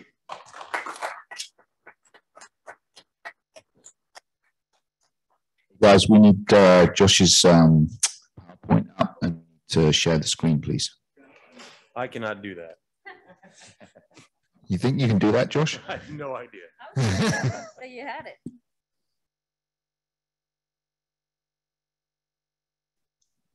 While they're doing that, just a couple of brief announcements. We are running a little late this morning, so we will take a coffee break here before we go into the next panel. I think if everybody's happy with a 10-minute coffee break, and please do come back in. The next panel's looking really good and looks like it'll be an exciting panel. So please come back and join us. The next thing is really a plea to anybody who would like to volunteer to help run these Zoom meetings. Please come up and see me or Vicky or any of the other staff. We do have volunteer slots open for Tuesday and Wednesday, so we do need help. So thanks very much. All right, thanks, Will. Actually, let's take a quick moment. I want to take a quick moment to recognize Will, Brian, Vicky, and the rest of the team at Association Headquarters for really putting the back-breaking work around this event. There are a whole bunch of other volunteers that have been involved with it, but many of you would not believe the amount of work that goes into bringing this stuff together. And they've been up tirelessly. I don't think Will has slept in 2 or 3 months now, Will, but he's doing okay. So please take a moment. Let's give everyone a round of applause for helping out in this event. what a trying time to bring something like this together too. Absolutely unprecedented is a word that's the way we started using last year, and I think will be remembered for years to come. So to start out, my pronouns, I'm happy to say, are he, him, and his. This is the first time I've declared that, but I'm happy and proud to be making this change as we are part of an evolving world. And that's what it comes down to. Generations to come are gonna run the geothermal industry as we hopefully get to retire sometime, and the industry needs to evolve with that. This is my 13th straight GRC conference, and while that's no record compared to other people in this room, I feel like I'm gaining ground. I'm happy to be here as a board member, to be able to give back some of my time to the industry, and I couldn't be more proud of the time I've been able to put into that. All right, to get started, and we'll try to get through things a bit quickly to get back on time. I want to do a quick introduction to Ormat for those who in the room that may not know us very well. We have been in the geothermal industry for 56 years now. We currently own and operate just over 1,100 megawatts of geothermal, waste heat recovery, solar, and energy storage around the world. And we remain committed to producing clean energy for generations to come. We're a unique company in that we've grown to be a vertically integrated geothermal company. What this means is that within our walls, we have the talent and the facilities to develop geothermal from greenfield and to operate for decades.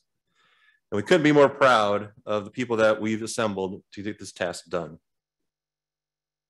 We're also very proud that we've been able to offer these services to clients around the world. We've installed capacities, just over 3,200 megawatts of capacity worldwide for other companies and clientele in our long history. But we wouldn't be here today if it wasn't for some very hard work and innovative thinking. And I like this slide because it shows how we've been able to produce growth in our industry throughout the roller coaster ride of everything we've experienced. Market changes, federal incentives, regulatory changes, and now a global pandemic. And all the time along this way, we've made changes in our thought process and our approach. So when the market was high and we were able to get PPAs very readily for great prices, we were developing new projects. When competition from solar came in, reduced energy prices across the board, we started expanding and optimizing our current projects. And all along the while, finding the opportune time to move on acquisitions. Earlier this year, we announced the acquisition of both the Dixie Valley and Biawawi geothermal projects in Nevada. We couldn't be more happy and proud to see what we can do with these resources for generations to come.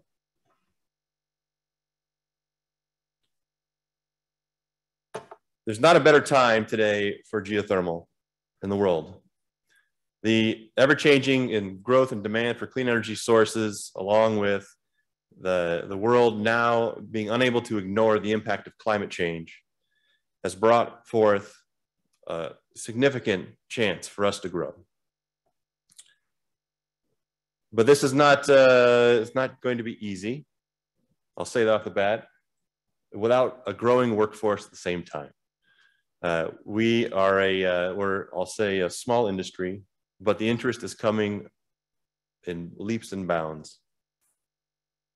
I couldn't be more happy about that. We're getting interest today from oil and gas companies that hopefully in the coming years will take a large stance inside of our industry and start accelerating the growth as well. It takes a village to raise a child. I have 3. It takes a whole city as far as I can tell. But this will hold true as we move forward. Actually, there's other studies out there that show the growth coming as well. And I know these are studies, I'm not going to say that they're the Bible by any means.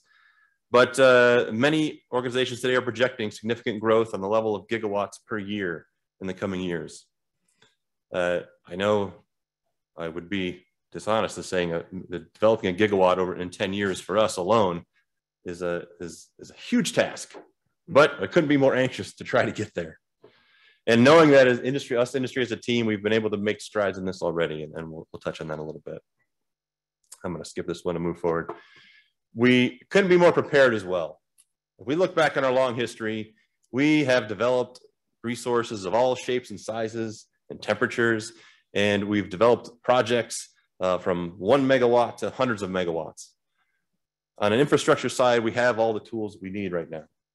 There are new tools to come, but we have the ability to get to that spot. One item that doesn't get center stage that I wanted to bring up today is the artificial lift.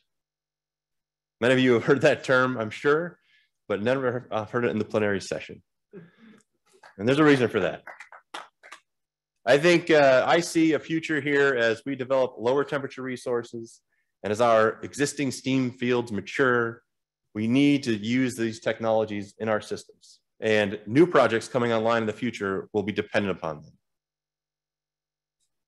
And I think I'm happy to announce that there's been significant advancements in this technology in the last few years and are on the floor today for you to see. It's a subject very near and dear to my heart. It's what I deal with on a daily basis. And you know, beyond the complexity that it has allowed me to understand over the last few years, it has realized a huge appreciation for the dependency on these little systems. So today, Ormat's, out of Ormat's production wells, almost just over 70% of them are pumped. When we look to the future of the projects we're going to develop, we are focused on artificial lift being the delivery method to bring our fuel to our power plants. So what does this mean today? We've been watching this industry very closely, and I want to take a chance to recognize some significant advancements, not in detail, but I'll allow you guys to go find them, of a few companies that are here today. So out there, Baker Hughes, Schlumberger, and even Ormat have made significant advancements and moves in the world of artificial lift that are going to bring on new resources and drive optimization of new projects in the future. So I plant that seed so you can go and ask questions and figure it out for yourself. We also have a session on Tuesday morning at 9 o'clock regarding the subject as well.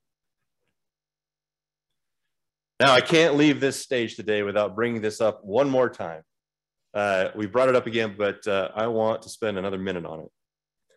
The decision this year by the CPUC here in California to focus on grid reliability and require this 1,000 megawatts of base load energy, clean energy to come online is the single most significant market change we've had in the last decade. The last one we had was the evolution of the PTC and ITC. This was back in the 2006 and 2008 timeframe. This is what we need to be working towards, especially here. I focus on the US, working towards with 100% of our effort today. And geothermal is the primary solution, as long as we can produce it. Remember that the California is I think I say this, and I'm pretty sure it's close by, but is the single largest renewable energy market in the world today. And they're moving quick. They're moving quicker than I think we can pace at our current stage. So I say that because the future is bright and we have to run into the tunnel and run towards the light as fast as possible. All right, lastly, I want to share some of the most beautiful pictures that we have today. And that is a project coming together. This has been the culmination of well over a decade of work in our company, but probably is involved by one way, shape, or form a large percentage of people in this room. The CD4 project just outside of Mammoth Lakes is in the final stages of development and constructions. So here is a picture of one of Ormat's drilling rigs finishing one of the numerous in production and injection wells on site, as David mentioned earlier, and his Kenai team is helping us out there as well. And this is the best time in a geothermal project when we have such activity going on site, things are coming together, and the finish line is right in front of us. The power plant is also coming together in its final stages of completion. As indicated here, it's going to be a 30 megawatts of capacity. It has a huge amount of economic impact and local job production. And the power will be supplied to a multitude of utilities in California. SCAPA being one of the largest utilities, if not the largest single utility in California, or power authority. And 2 CCAs, community choice aggregators, Silicon Valley Clean Energy and Monterey Bay Community Power. This also is a great example of how the market is changing. This is a single project, it's 30 megawatts. It's a small amount of power compared to what's being consumed in California. But even that is getting the interest of different organizations. It's not big utilities. It's a mix of everyone. And this is how contracts are going to look in the future as well. They can be done. It's a matter of outreach. It's a matter of working hard to bring the industry together. And I failed to mention earlier, but one of the things I wanted to note about the CPUC decision is the impact this industry has had on that. We've spent years as a team working with regulators, informing and educating them on the industry, on the reliability and the value of geothermal, and that now producing fruit this year is just extremely exciting. So to wrap up, one clean and clear message. We're busy and we are hiring. We couldn't be more happy than that. And again, I couldn't be more happy to be here today. We have a small team from Ormat here during the conference this year, but we have a larger team online and an even larger team next year, as we always have. So we wish you the best here. I can't wait to speak to any of you on the conference floor, and thank you. And now we can get up out of our seats and go to the next meeting. Unless there's any more announcements, of course.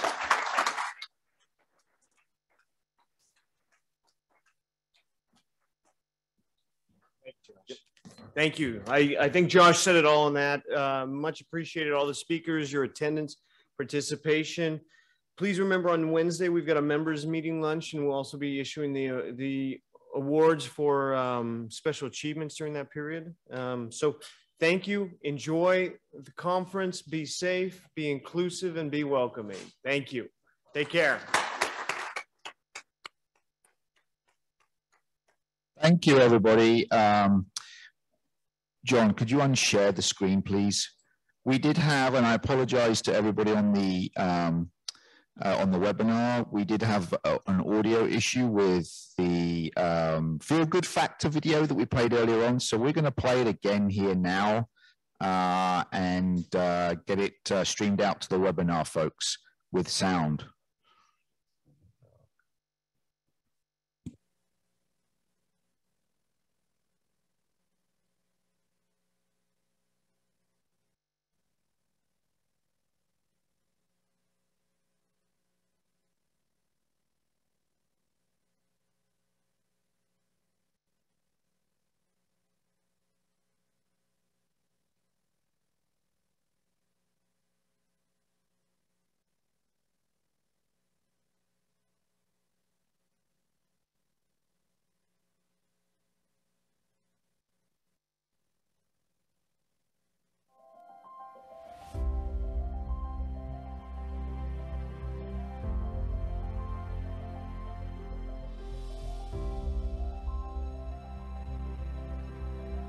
Our Geothermal Technologies Office has been investing in developing and deploying geothermal for decades. And we've asked Congress for $57 million more for this program in the upcoming year. This is the Alan S. King coal-fired power station. It produces 600 megawatts of steady, reliable baseload power. Shutting down this power station is the right thing to do, as we've got to stop burning fossil fuels and save our Earth. The problem is, we can't replace this power with just wind and solar. In California, the Public Utilities Commission has finally and formally recognized this problem and has now called for 1,100 megawatts of firm and renewable 24/7 electricity generation by 2026. That's geothermal energy. We're learning from both successes at the state level, like last year's California Public Utilities Commission procurement decision that geothermal rising helped to boost. And we're learning from our international work, obviously, like Europe's progress on district heating systems. In April, we announced $15 million for geothermal research projects in West Virginia as part of our investments in job creation and economic opportunities in the hard-hit coal and power plant communities area. WVU Morgantown campus has been identified as a priority location for deep direct-use geothermal project. Therefore, to perform a geothermal resource quantification and risk assessment, an exploratory well will be drilled at a depth of 15,000 feet, along with a full logging and coring program. We'll be using state-of-the-art drilling technologies for this exploratory well. The project will have implications beyond West Virginia University campus. It will provide data for geothermal resources for other potential sites in the Middle Appalachian Basin that has similar geology and demonstrate geothermal energy is a national resource, but not limited to Western states. Department of Energy sees geothermal as a crucial tool to help us tackle the climate crisis, to deliver 40% of the benefits of clean energy to disadvantaged communities, and to build a skilled, diverse energy workforce. The newly formed Diversity, Equity, and Inclusion Task Force has been very busy since we formed 7 months ago. Our first goal was to create a DEI statement that shows Geothermal Rising's commitment to improving diversity, equity, and inclusion across the geothermal community. Geothermal Rising is committed to improving diversity, equity, and inclusion to provide a brighter future for Earth and all its inhabitants.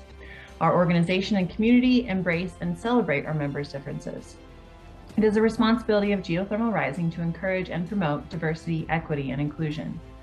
As a global geothermal nonprofit organization, we are committed to connecting the geothermal community. There is more work to be done, and as we expand across markets and internationally, Geothermal Rising will continue to seek equitable improvement to elevate the geothermal community. The infrastructure investments that are in President Biden's Build Back Better agenda are going to turbocharge geothermal energy in America. We're talking about the biggest investment in clean energy and transmission in history. So my message to you is this: when it comes to geothermal, America is open for business. We are so ready to partner with you to get this done. We are grateful for your tireless work to elevate this important, clean, and reliable energy source. And we're grateful for your willingness to train the next generation of geothermal professionals. And we are excited to secure policy wins all across the country. So thank you so much for inviting me to participate. I hope you have a fantastic conference.